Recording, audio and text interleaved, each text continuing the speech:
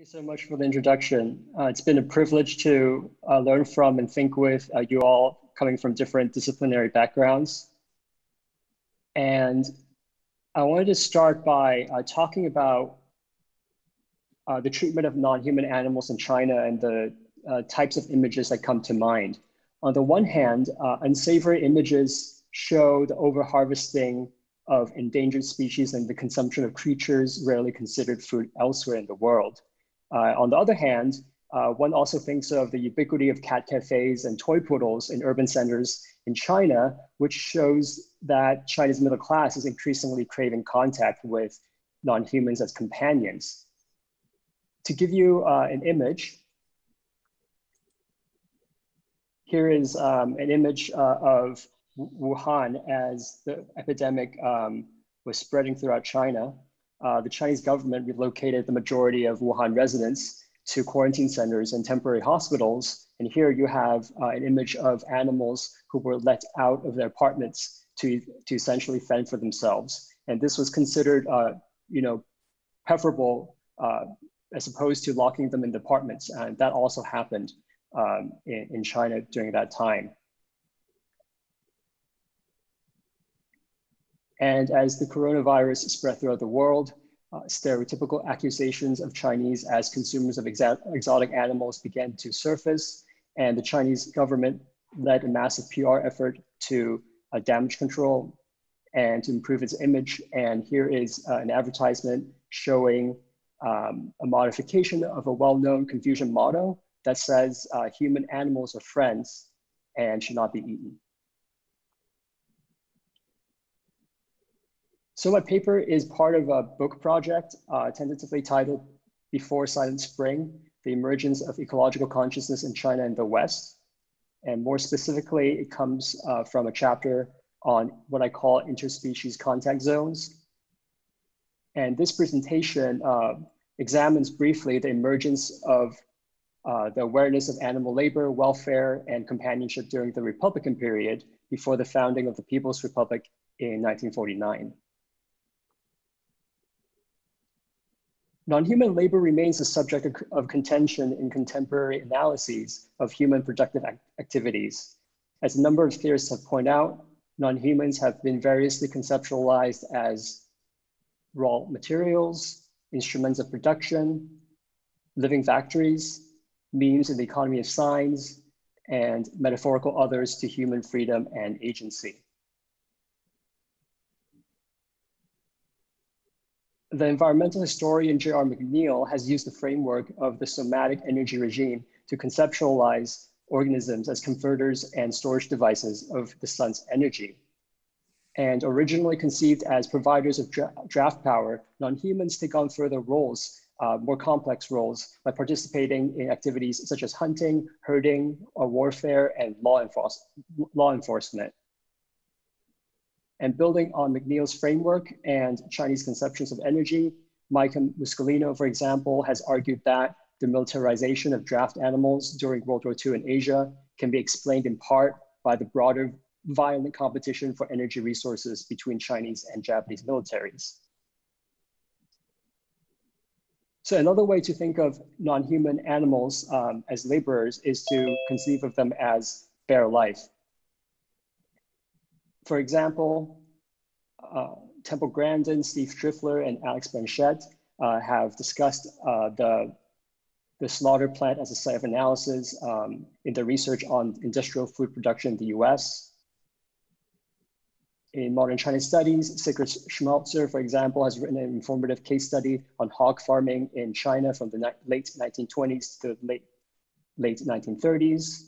And David Sneath and D. Mac Williams, for example, have analyzed the intensification of animal husbandry in Inner Mongolia in the post-1949 period. And finally, non-human animals as companions. So several classic works in this domain include Yi-Fu Tuan's Dominance and Affection, Donna Haraway's When Species Meet, and also Eduardo Kohn, How Forests Think, in which he argues for an anthropology beyond the human, a method that he uses to analyze how indigenous groups in the Amazon communicate with their canine companions through words, sounds, and even dreams. However, the affective labor of non-humans remains under-theorized, I argue, in part because scholars are faced with the challenges of representing non-human cognition and interiority. So while contemporary theorists generally accept the premise of non-human labor, how should we theorize its affective dimension more substantively? So my discussion of non-human affective labor does not cover the familiar ground of how non-humans make humans feel. I also avoid speculative claims on non-human interiority or intentionality proper. Rather, I want to focus on what non-humans would have to do or must have been capable of doing in order to perform labor in human society. So in other words, I'm looking at the condition of possibility for non-human affective labor and essentially bracketing the issues of non-human cognition and intentionality that other scholars and scientists have addressed. So in short, non-humans must have developed internal mechanisms to check the affects and modify their behaviors in their interactions with humans.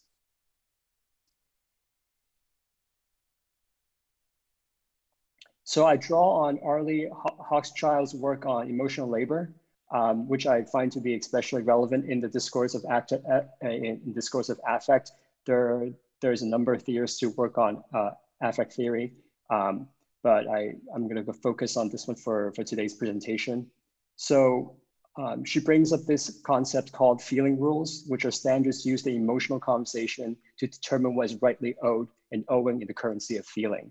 And basically, it talks about the transactions that are measured in terms of emotions. While Hochschild's framework is not intended to be applicable to non-humans, existing analyses of non-human labor suggest that non-human and human interactions are guided by latent rules. For example, as Yifu Tuan observes in the work I mentioned earlier, pets such as dogs learn to submit and cooperate in human households. Their affective labor consists of displaying context-dependent emotions and behaviors and checking the instincts and affects portrayed by humans. For example, guard dogs learn to display a welcoming gesture to friends and an aggressive one to foes. Retrievers control their appetite and impulses when they fetch game for hunters. And emotional support animals, including guide dogs, restrain a wide spectrum of impulses in order to enter human spaces not designed to include humans, or non-humans, I mean. So in other words, I argue that humans and non-humans, though unequal partners in their interactions, do construct a shared social logic. So bringing in archival work here, in 2018-2019, I received a Fulbright grant to conduct research at the #2 Historical Archive in Nanjing, China, which is the National Repository of Republican-era government documents. I examined the Department of Agriculture and Forestry collection, including legal documents on the management of large farm animals, such as horses and cattle. And in the longer paper, I presented 6 vignettes to complicate the familiar narratives of non-human animals in modern China. And for this presentation, I'll focus on just the first 3. From the late 1920s to the early 1940s, the Department of Agriculture and Forestry announced a series of guidelines regulating the care of farm animals. Here we have an announcement from November 1929, in which the department explains in detail how farm animals should be bred. Here's an example. Section 12 stipulates that the animals need to be superior. They need to be taken to a quiet places surrounding wall structures, and the climate should be relatively cool and without rain. And it goes into further detail. I will let you read about how the farmers need to wash their genitals before the animals perform engaging copulation, and the other things that you will need to do to take care of the animal. So a couple of points here. Here's an example or early example of what I consider the standardization of human care towards non-human animals in modern China. However, the existence of regulations also suggests that the actual behaviors were probably uneven. At the same time, it displays relative autonomy of non-humans in mating in the surface of human productive activities. Another section of the guidelines shows that that towing capacity should not exceed half of the animal's body weight. So it's fairly explicit and pedagogical. Carrying capacity should not exceed 1/3 of the animal's body weight.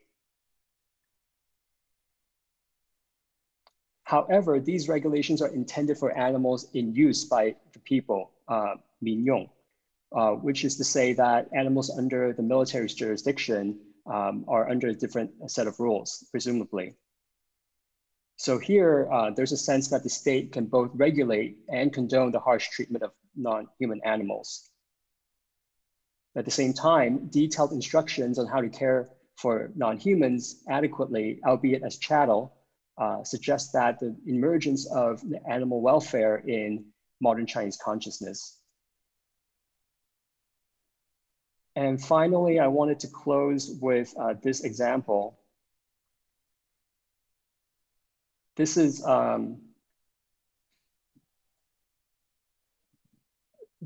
a petition letter written to the Executive Yuan of the ROC government in 1933. Often these letters were duplicated by officials using fountain pens, but this one is written neatly with a brush on folded scroll paper mounted onto a board, which suggests that it might be the original letter. And I discovered this letter in the files of the Executive Yuan, the Office of the President. And it describes flood survivors in one particular county along the Yellow River. And I want you to maybe take a look and also pay attention to the description of non-human animals in the letter. So I'll give you all a moment to read this.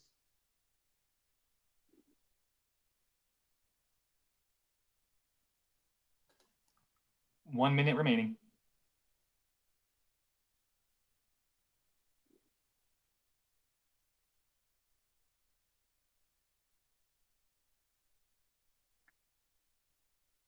So now the author is talking about the animals.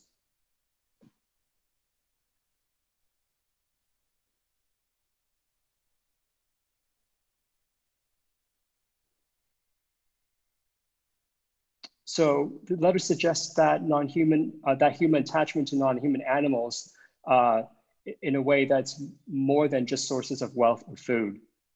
The shared social logic that I mentioned earlier is put under strain, but not completely abandoned. And if we were to take the description of non-human animals there as just a case of anthropomorphism, it does not completely acknowledge the complexities of non-human cognition and labor in human society. So in closing, I have three brief initial conclusions. Non-humans perform affective labor by coping with the affect in the service of human productive activities.